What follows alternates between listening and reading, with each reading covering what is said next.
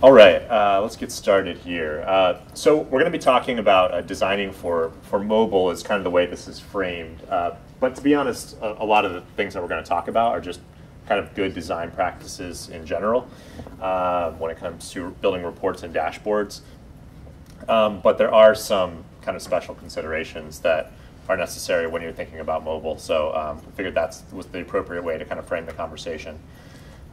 Here's the disclaimer. I think everybody knows what that means at this point.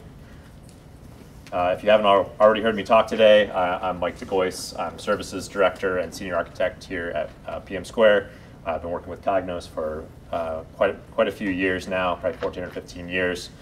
And I've been doing quite a few projects over the last several years in particular that are really aimed at delivering reports that can be used on both on various screen types, essentially, whether they be desktop or mobile devices.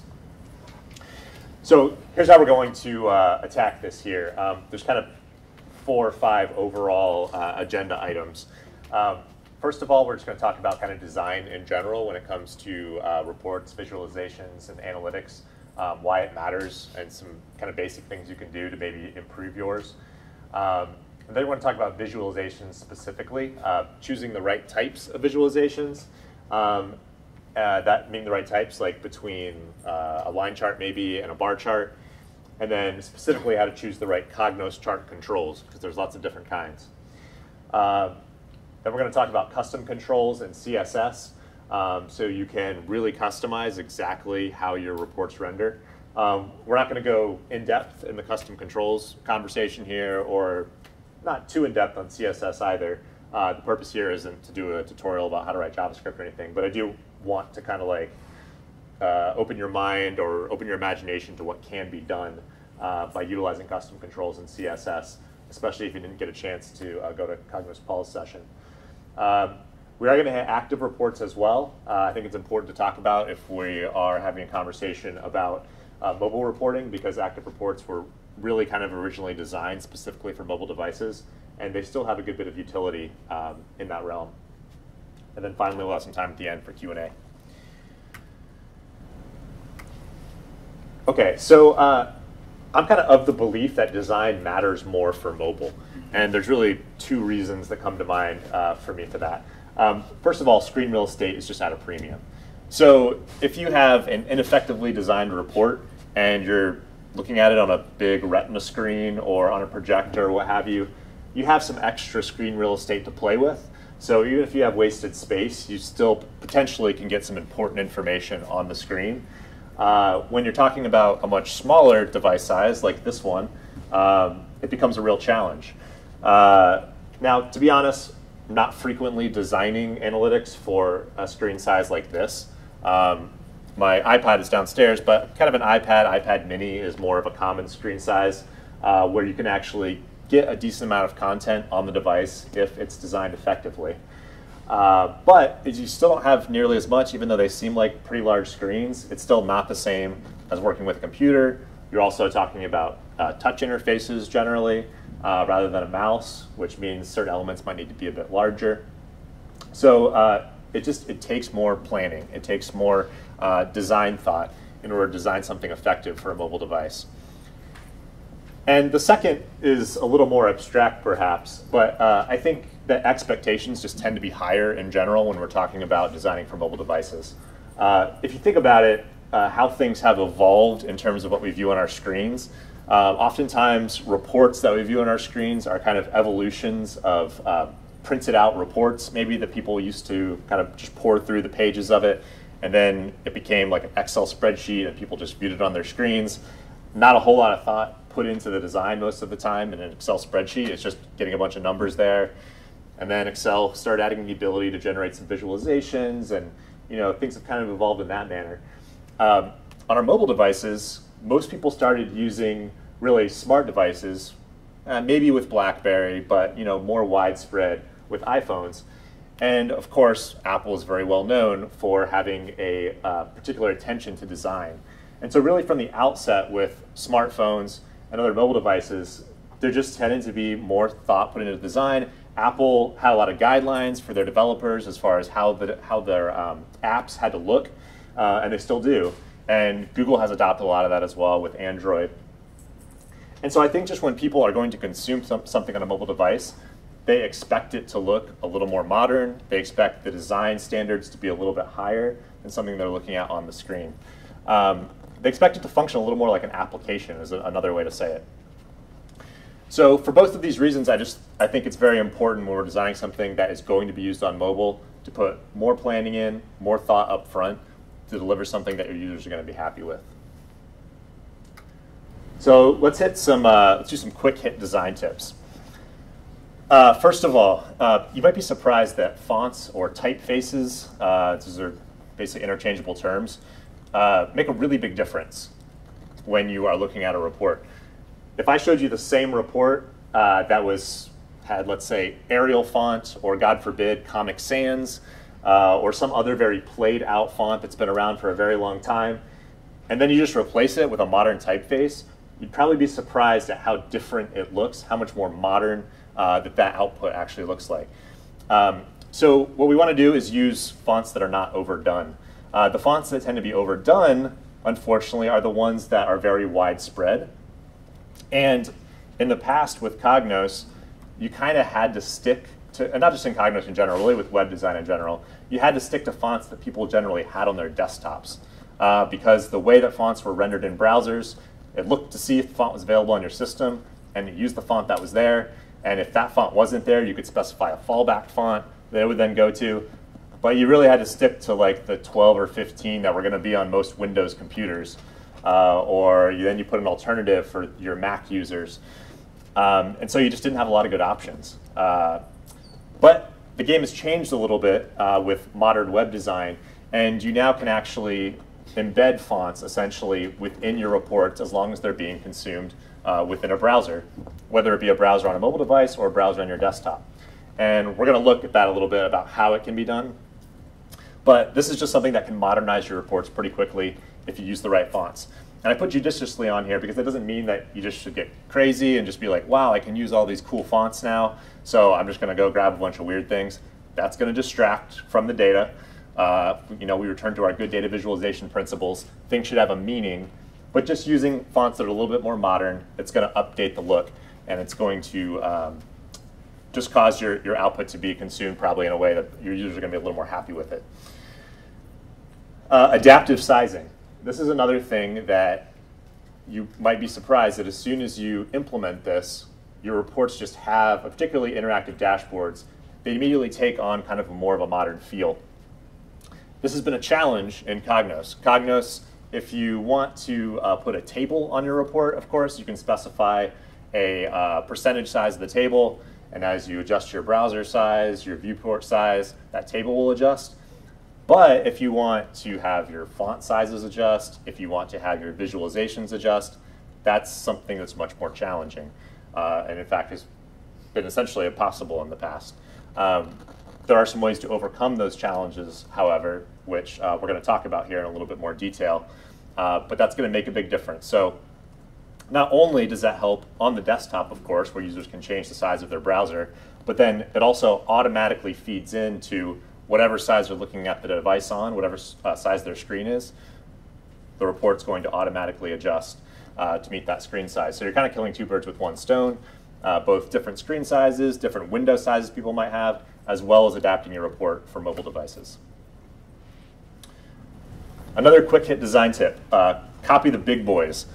So what I mean by this is if you're trying to figure out how something should be designed or just trying to get a general sense of kind of where to start, look at your Googles, your Facebooks, your Apple.com, whoever it is that if you interact with some type of service, some kind of app, and you kind of generally like the look and feel of it, and you know that a lot of other people do too because it's a widely used service, that could be a good place to start in terms of getting some ideas for how to design.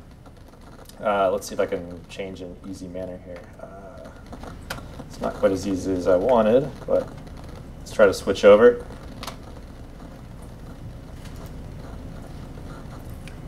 So just for example here, let's go to Twitter. Just a couple things I can pick up at just from looking at Twitter here. Like if I want to differentiate between like different blocks of content, Notice how that's done very subtly here with these like very thin gray lines. This control over here where I can input if I want to search Twitter, there's kind of a subtle gray box. It's a little rounded. There's not a border around it. Some of these other buttons here, there's something you can click. I see it's white. It's basically just designated by a border. So none of these things that we're seeing here are any kind of hard and fast rules where it's like, oh, I'm going to design something, I must do it the way Twitter did it. But it just kind of starts to give you an idea of modern design principles. And we could go over to Google as well, and we're going to see some similar type of concepts. We see like thin, subtle gray lines. We see these rounded boxes here. And so if you look at a few different modern kind of web apps, web design sources, this will kind of give you some ideas to start with, and you can implement those ideas into whatever you're designing.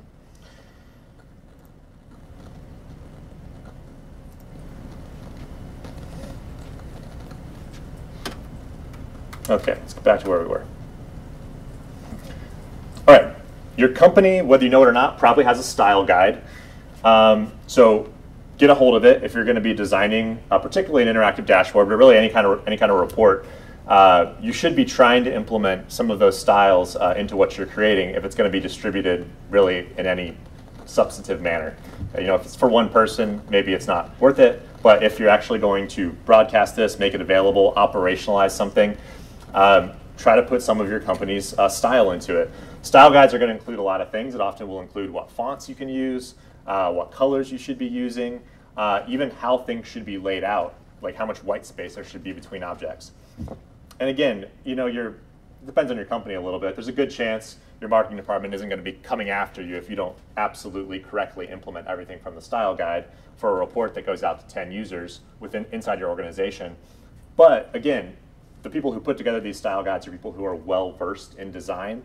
That's kind of the world that they live in. It's what they eat and breathe. And so you can take some of that and you can very quickly kind of up your game essentially with the reports you're developing. Make it fit in with what's being developed the rest of the organization. Make the content you're developing really stand out. And usually modern design has a lot of thought that's gone into it in terms of making what's important jump out, which is a big part of what we want to do with our report and dashboard design. Right. Sure. Have you found that the style guides don't work well with the mobile stuff? Because they'll do it for the desktops and the applications, but they don't take into account mobile. Have you found that to be the case? I found the style guides that have been updated in the last, say 5 years, the last few years, generally have specific guidelines for mobile.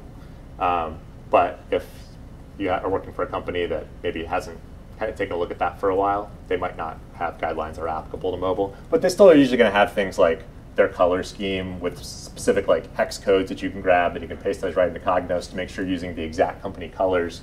They'll have versions of the logo. So there almost always will be things in there that you can use, but maybe some of the guidelines in terms of spacing and such, how that all should work, might not speak specifically to mobile unless they have a good recent version of their style guide. Oops, let's go back to use data viz best practices. So there's a whole set of data visualization best practices. I'm going to mention just a couple here in a minute. But if you Google data visualization best practices, if you look up Stephen Few, or there's a few other sources these days of pretty accepted best practices, you'll find lots of good content. When, again, the approach that they're coming from has some thought of what's beautiful, but also what's effective, and kind of merging those two worlds together, which is really what we're after. And again, that's generally what's going into, especially designing for mobile devices, is it should look beautiful, but it also should be simple and effective. And part of the data visualization best practices is have a plan for color. Just because your organization has 12 different colors in their color palette doesn't mean you have to use all those in the one report that you're creating. Just because their primary color is neon pink doesn't mean that has to be the primary color you're using in your report. Whatever it is, just your color should have a meaning. That's a key aspect of data visualization. Particularly certain colors have meaning to people, like red, for instance, green, those colors tend to have meaning. So if your organization uses those colors in particular, they're part of their company color scheme, you might want to think about that, because if you make those a core part of kind of your overall, like, let's say you have a prompt control and it's red because your company color is red, well then also if you want to highlight something in a chart as being bad, that could kind of be confusing to the brain. It doesn't make it, it's not easy to take in to immediately see, oh, red is bad. Well, no, red's the company color. So anyway, you just got to put some thought into that. There's not necessarily a right or wrong. It's just putting some forethought to make sure that you have a plan for the way that you're using color. Okay, so choosing visualization types. This is just kind of an illustration that I've used before and as part of a broader presentation on data visualization. But this just gives you kind of an overview of basic types of charts. And people get overwhelmed sometimes these days, I think, because there's a multitude of people are creating custom infographics, and every kind of analytics, BI vendor going to come with a new version. They're like, oh, we added 6 new data visualization types. And it can become kind of overwhelming, like, well, what am I supposed to actually be using?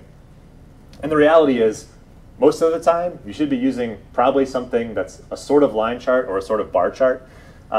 There's some other kinds that are available. Certainly point and line are kind of very interrelated. But usually it's some variation on these. So you don't necessarily have to get overwhelmed by the multitude of available options that are out there. Furthermore, there's specific kind of science behind what types of visualizations you should be using for certain purposes. So for instance, there's different types of categorization essentially. So nominal is one, and that's items that they belong to a common category, but they don't really relate to one another in any particular way. So in other words, you can't really put them in an order, an inherent order. You can of course alphabetize them, but they don't have an inherent order. So like departments, marketing isn't inherently before IT or after IT. They're just discrete items. And then there's ordinal, which are items that have an intrinsic order, but they don't represent quantitative values. So I can certainly say small, medium, large, but I don't inherently know medium equals some particular number. And then there's interval, which basically you've taken quantitative data and you've converted it to a particular range of values. So you've turned it into this categorical scale. And the important thing is not to remember these labels or know what to call these things, but to know that when you see them, there's actually a particular chart type that corresponds or could be useful. So for nominal and ordinal, you want to use a bar chart or some variation of a bar chart in most situations. Whereas for interval data, you actually could use a line chart or a bar chart. And the reason for this is because when you use a line, the slope of the line is actually supposed to have meaning. And if you're talking about nominal or ordinal data and you use a line, that slope essentially is meaningless. So you've kind of added what Tufte would call chart junk to your report. You've added something that really doesn't have any meaning that it's communicating to the person consuming it. So there's a lot more guidelines that are out there, but this just kind of gives you a glimpse of, okay, I can make a decision about what's most effective, and I can implement that within the report or dashboard that I'm developing. So once you've made the determination about what kind of chart you might want to be using, you still have kind of this overwhelming decision in Cognos because you have a multitude of options. So this is all the different types of charts, and that's one thing. I just kind of spoke to that. But where I think it really gets confusing in Cognos is we also have this drop down over here of just different sets of charts, which if you just were starting development in Cognos, you'd have no idea what any of this really means over here. So let's talk about this a little bit. So 11.1 visualizations, obviously they're the most recent that were just introduced in version 11.1. There's some really good things about these. Primarily, they can actually size dynamically to your screen, to your device, without any other kind of custom work to make them do so. So that's great. They're rendered client side, which is how they're able to do that. And so there's a little bit of ability to also filter these as well. And from what I understand, IBM has ideas to enhance that filtering ability. So these have a lot of potential. But if let's say we put one in here, we'll get to some of this other stuff in a minute. Hopefully I didn't get signed out here. I may have. Okay, good enough. So you'll notice over here, this may kind of look like a lot of options that we have to customize this. The reality is there's not really that many options. If you really want to get into customizing this to look a certain way, there's going to be some things you're going to be able to do over here. There's going to be other things that you're probably not going to be able to do. And you're going to get frustrated because you're going to get close to creating the chart that you wanted, and you're not going to be able to take it the last 20% of the way there. And that's really the story with a few different types of Cognos visualization. So if we go back here, 11.0, really kind of the same story. You have very similar sorts of options. And legacy visualizations here, this is kind of a mixed bag. What legacy visualizations are actually Rave charts. So I'm sure some of you are familiar with Rave. But the idea with Rave, when it was introduced, was essentially that you could create any sort of like custom chart that you wanted to. But in order to do so, you have to use this basically really difficult tool and essentially kind of hand code your own JSON in order to come up with this. And so not a lot of people have actually made use of it that I'm aware of. I know a couple people who are part of our company that do it, but overall it's pretty challenging. But all that to say, there's a set of these that were kind of included in the box with Cognos when they first introduced this technology. So they're here. You might have some other ones available that other people have installed. You can find some of these on the internet. But it's very much a mixed bag in terms of how much customization you can do to them once you add them to your report. It all depends on the person who developed them. So many times you would customize almost nothing. Like you might not even be able to change the color scheme at all, unless the person who developed it took a lot of extra time to setting up a lot of parameters so that you can customize aspects of these. So all to say, there's a place for these. I'll talk about them a little bit more later, but there's also some challenges. That brings us to charts. Charts have been in Cognos for quite a while. I think they were introduced in Cognos 10. They're actually, the technical name for them is Cognos 10 AVS charts. These are the ones I almost always use. The reason being is that it's definitely not because of how they look when you first drag them into the report, because they'll look terrible. They'll look like something out of Excel in like 1993, which isn't ideal. But the good news is you have almost an infinite number of ways that you can customize each one of these charts. I mean, you run into a few limitations here, but you can figure out ways to make them look almost any way you want them to look. You can add padding, you can change colors of almost every element of them. You can put lines and bars and charts all in the same object if you so desire. So this is generally my go-to, unless I just need to kind of create something like quick and dirty for like a proof of concept. Might use one of these, but otherwise these are going to give you your most flexibility. The problem here is that I talked about adaptive sizing. You don't get adaptive sizing with those. They're a fixed size. We'll look at that in a second. I'll show you what I'm talking about. Fortunately, we have some ways to work around that. But I just mentioned here the competing priorities is that we want to be able to customize them extensively. That's a core component of using visualization successfully to meet user requirements. But then we also need them to be able to adapt to various screen sizes. And those old Cognos 10 AVS charts out of the box, they don't do that. One more thing I was going to mention about the Rave charts. There's technically it was a Rave 2 as well, which was just, you couldn't customize it at all. I think it equates to the Cognos 11 charts that are there now. But anyway, Rave 1 are the ones that you can customize. In some active report scenarios, these are very useful because it essentially creates, they're basically client-side rendered within the Rave report.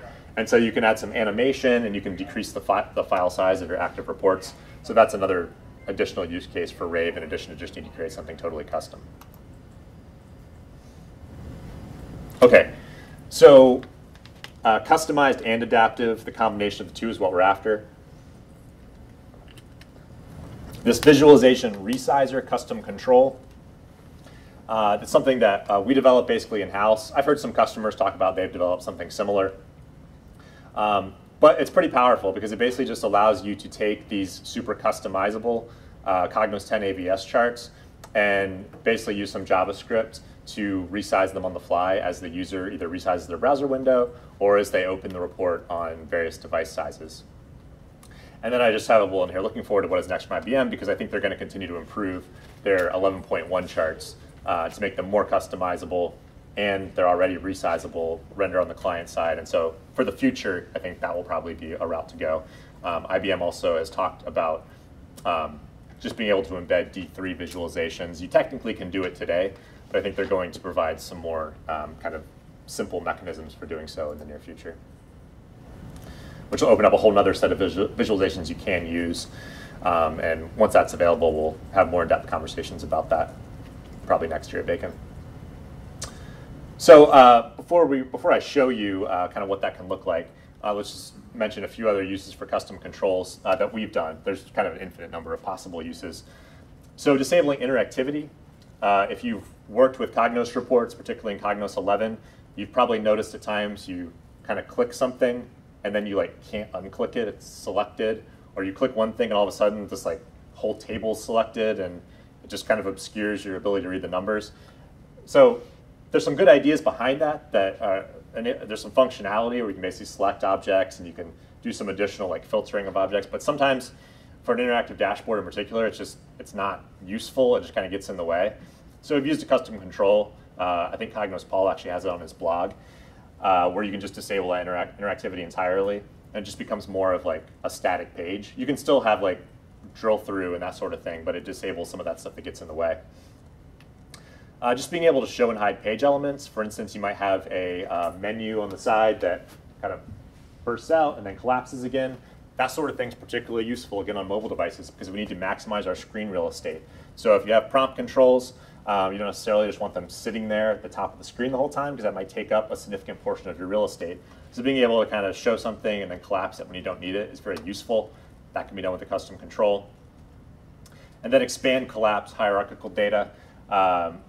This is a very common thing that people have wished is going to be built into Cognos for a very long time. I actually have heard that is going to be very, very soon, but as of today, it is not there. So this just really means so that you can see data on the screen, you can click a little plus sign, expand it, see what's below it. You can do that with a custom control as well. All right, leveraging CSS. And we're going to see some examples here in a minute. I'm just going to kind of show you both of those things together rather than switching back and forth. So there's all kinds of things you can do with CSS. Just learning about CSS in general will be applicable to what you're doing in Cognos because Cognos essentially is rendering a web page. So pretty much anything you do in CSS you can probably bring into Cognos. So that's a broad area of study. We're not going into all that today, but a few things that we found effective. One, using VW font sizes. These are basically relative font sizes to the size of your viewport, which is basically the size of your browser window. So as that expands or contracts, in addition to resizing your visualizations using the custom control we talked about, you can just set these VW font sizes and your fonts will scale as well. If you want some of your fonts to scale in size and some not, you can just set some using VW font sizes, and some of them using just regular pixel sizes. You can reference web fonts. So I mentioned at the beginning, using fonts judiciously is a very effective way to modernize. All you have to do really is embed like a line of code in your CSS, and you can then start referencing that font from within Cognos. Now, it's not going to show up in your font list, but all you got to do is type in the name, and it'll magically show up whenever you run the report. You won't see it in report authoring view, but when you run it, it will show up there. You can set up a fixed header, so as users kind of scroll the report, maybe you want to keep some prompt controls or some information. General information should always be viewable, maybe row headers at the top of the screen. That's doable with CSS. You can style almost any built-in Cognos control with CSS, even if it doesn't have a property available to style it. You can probably get to it with CSS. And then some slightly more advanced things like flex boxes and media queries. This essentially allows you to implement full responsive design in Cognos. So that means like as your screen size goes from a large screen, let's say this, to this, not only does everything get smaller, but maybe certain elements are shown or hidden. So maybe there's a simplified version. Maybe you have, on this screen size, you're showing a chart that has top 50 items, but on here you only want to show the top 5 because it's such a small screen size. You actually could render both of those items in a Cognos report. Then you could use media queries so that certain ones are shown on certain screen sizes, certain ones are shown on smaller screen sizes. So very powerful. That's a little more complicated to set up, but it's all doable. Some limitations of this. They're really going to have no impact on non-HTML output formats. So if you're sending stuff to Excel or PDF, CSS really doesn't apply there. So you just got to think about that in your design and make sure that at least the core elements of your Cognos design are in place as well as the CSS, so that when someone exports to PDF, they get still a reasonable representation. Yes, sir? Rendering all of this in, are you using the mobile part of Cognos? Just web browser. Okay, that's what, Yeah. that's what that is. That's what Yeah. part of my question. Yeah, so any web browser essentially.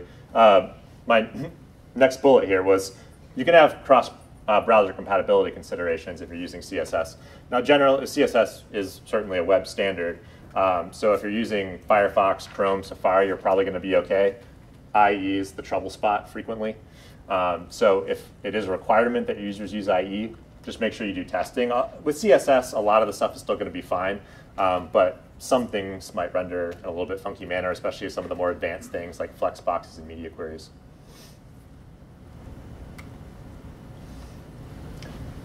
All right, let's hit active reports before we switch over and look at some stuff.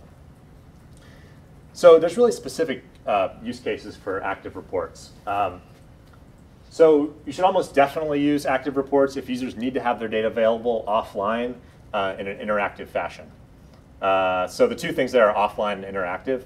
If it doesn't have to be interactive, you maybe could just create a nice looking PDF. That might do the trick, or an Excel workbook. But if it needs to be interactive and needs to be offline, then active report gives you both of those things. You can click through it, and you can take the data with you. It's all part of this. If you're not familiar with active reports, it basically all gets embedded into this MHT file, both the design of it as well as the data behind it. You should maybe use it if you have various views that you want a user to be able to easily navigate through, as opposed to true custom filtering. That's something that's, active reports work pretty well for. So even if it doesn't have to be offline, but the requirements for the dashboard, it's usually for dashboards, not just like a printed sort of report. But if it's just really a user wants to be able to see maybe like 40 different views of the data, active reports are a great way to accomplish that. Where active reports are less effective is if the data needs to be totally live, because inherently, by nature of what an active report is, you're loading the data into this file. So as soon as you generate it, that data immediately starts to become old. So for certain use cases, not a problem. Maybe you have a monthly data load for like your financial statements or something. That's probably fine, because for 30 days or so, that data is going to be up to date, and you can just generate another one for the next month. But if you're looking at more operational data that needs to be live in real time, active reports probably not the solution. Data needs to be filtered in many different ways. If you think about it, every particular view of the data that you might want to generate has to be embedded in this single file. So if you wanted to have, for instance, 5 different prompts that each have 50 different values in them, and you want to be able to multi-select, you have some sort of number approaching infinity of possible combinations. There's no way that's going to go in an active report, because there would be so many different permutations that would have to be calculated in order for that report to be generated. And then if your data needs to be secured at a granular level, it's probably not going to be the right solution. Now, if you just have like 10 different views or something, that's fine. You can actually burst an active report, and that could be an effective use. So like just having security in play doesn't mean you can't use it. You could send the appropriate version to the appropriate users. But if you have maybe like multiple layers of data level security, and it's some like intersection of maybe 2 different dimensions or something, at that point it gets pretty complicated, and you're having to generate a different version of the report for each combination. Again, so might not be the right solution. Just some other active report pros and cons. The pros are it's very application feeling experience on iPads in particular. We've had some really positive feedback on a couple projects from some really like high-level executives who just love the fact that you can like swipe back and forth on an active report, which is a common kind of design principle on Apple devices and really all mobile devices these days. So this works great on iPads. It's usually faster to interact with than any other kind of Cognos report, because it's not posting back and getting the data from anywhere. It's just pulling it directly from the file itself. And then this can be kind of a shortcut to an, I put in quotes, external deployment of interactive content, because you have everything embedded in this one file. And so if you just transfer it in some way that you're reasonably comfortable with, so maybe it's email if it's not very sensitive data, or maybe it's some other mechanism through your VPN, you can essentially get a report to someone who isn't set up with Cognos connectivity, of course, subject to whatever license agreements you have with IBM. But it's a shortcut as opposed to having to set up Cognos so it has access to the web, et cetera. The cons. It's saved as an MHTML format. It's not really a standard that receives much attention these days, or as far as I know, has been revised in quite a long time.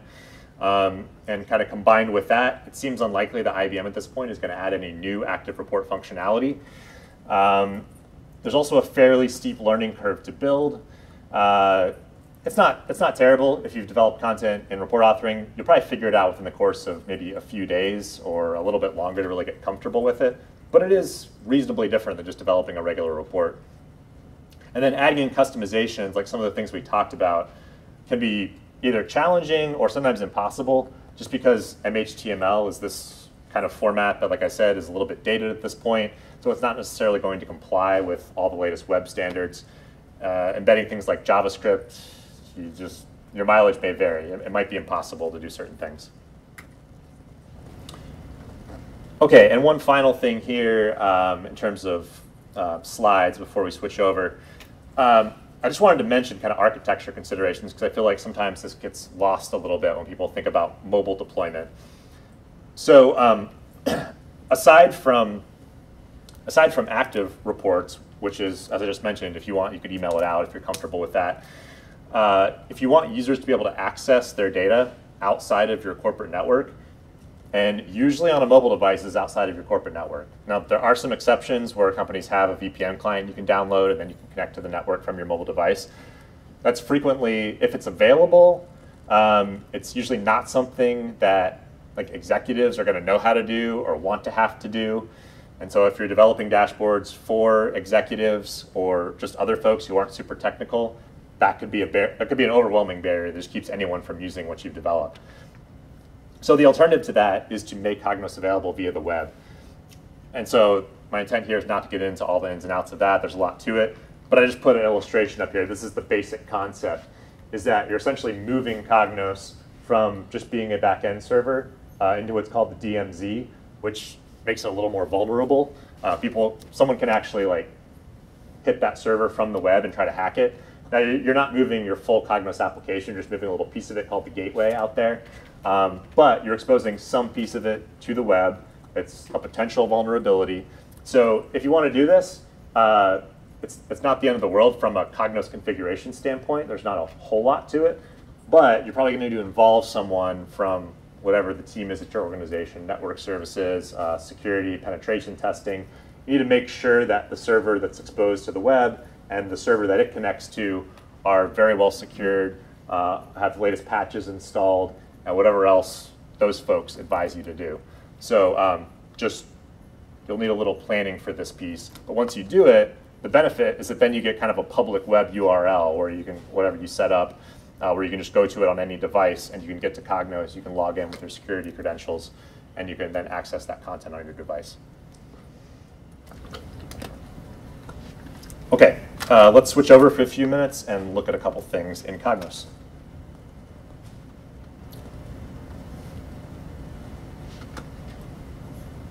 I know we're going into the Q&A here, but I want to make sure that we at least get to look at this briefly.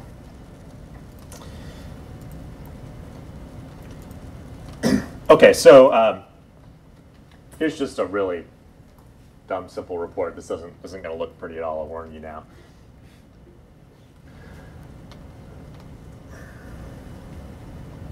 Okay, so the immediate problem here that's obvious, besides just all the bad data visualization principles and gaudy, ugly text and everything, is that it doesn't even fit on this large screen size here, much less would it fit on a mobile device. And as I change the size of my window, it doesn't really have any effect. All I can do is see less of it. And these are Cognos 10 AVS charts. So as described, they don't do any kind of resizing. I don't have the ability to say that they should be a certain percentage of the window size or anything like that.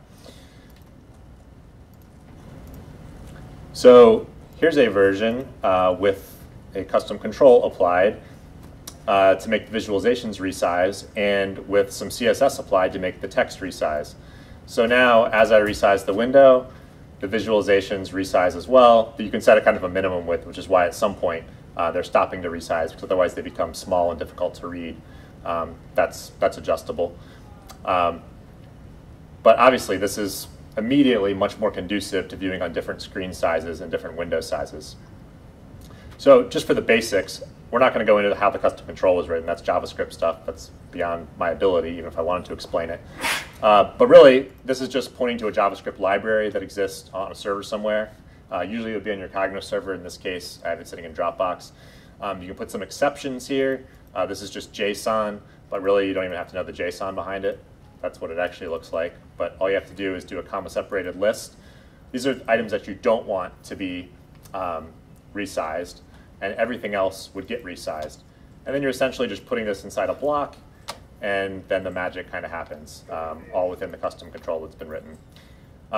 This text itself, I'm using a style or a class called header1 here. And what's kind of interesting, if you see here under font, it's this code which basically says Cognos doesn't understand what it is. Well, if we go up here and use Cognos Paul's bag of tricks, let's copy this to the clipboard. And if you didn't hear earlier, this is accessible from our website, Cognos Paul's bag of tricks. I go to edit clipboard. I can now see that the font size that's been specified within this class is for VW. So Cognos doesn't have a mechanism for you to enter VWs as a font size. They have a bunch of other types of sizes besides pixels, but not this one. But I can actually, if I wanted to kind of create this, this would start out as pixel, and I could then change it to VW, basically, and click finish. And then I could paste this in here, and it would create a new class, header2, and then I could utilize that class. So there's other ways to do the CSS as well. Like if I go here, you can actually just include an HTML element that has a bunch of CSS in it. So you basically just start it with an open tag of style, an ending tag of /style, and then you can put all kinds of stuff in here. The sky's the limit. But here's a couple of things that I talked about. Here's this pointer. These are just Google fonts. So all I have to do is put import URL and then add. These are basically multiple fonts that I'm saying I want to include. The last one here, material icons, are actually little like images or icons that essentially come through as fonts. So that can be useful as well. And then there's a lot of other stuff going on here, like I'm disabling underline from links. What else am I doing here? All kinds of stuff. Here's some more advanced stuff about responsive styles that I was mentioning. Down below here, one of the limitations of the Cognos radio button control is that it always has to be vertical, one underneath the other, and it puts a box around it. You can actually use CSS to modify that. So let's run this here.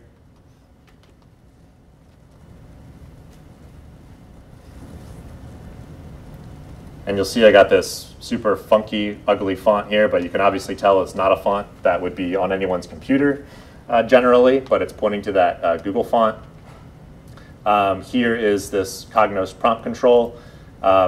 This is some of that interactivity that I mentioned that you might want to disable with a custom control because it's kind of annoying that it's insisting on doing that box around it.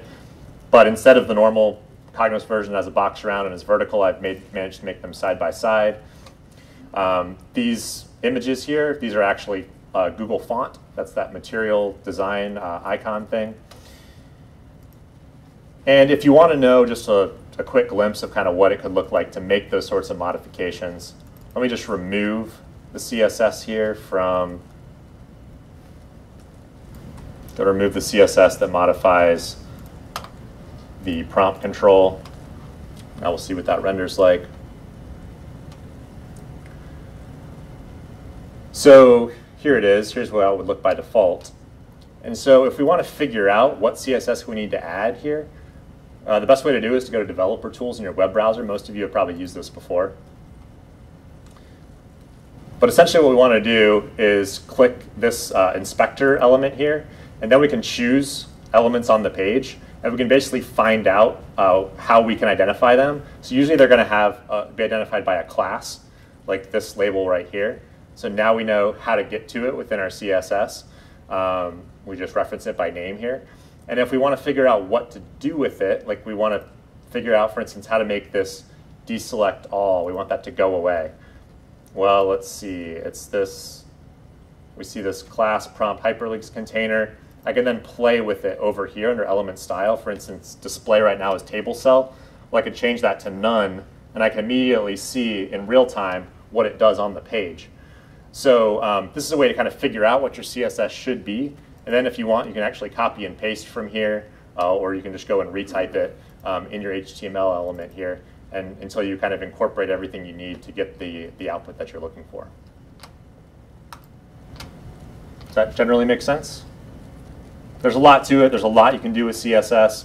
Like I said, if you just go to W3 schools or something like that and learn about CSS, you'll be able to apply pretty much all those concepts here within Cognos. All right, I know I'm slightly over time. Any questions? We still have a few more minutes for questions. I'm just supposed to leave 10 minutes. So, yes? Have you engaged IBM at all about their mobile app state? Curious to see what your thoughts are. Yeah, we have had some conversations with them about it. They're working on a new one that kind of reinvents it entirely, is the short answer. I don't know exactly what form that's going to take. I've seen some concepts that look pretty cool. But the existing mobile app, I don't know if it's going to go away eventually or if it will sit side by side with the new one. Some of the feedback that I gave at the time was that the new app, it would be nice if it could still run active reports, because we still see use cases where active reports are useful. I don't think that's something that they had been planning, but they kind of were taking that into consideration, so I'm not sure how that will play out.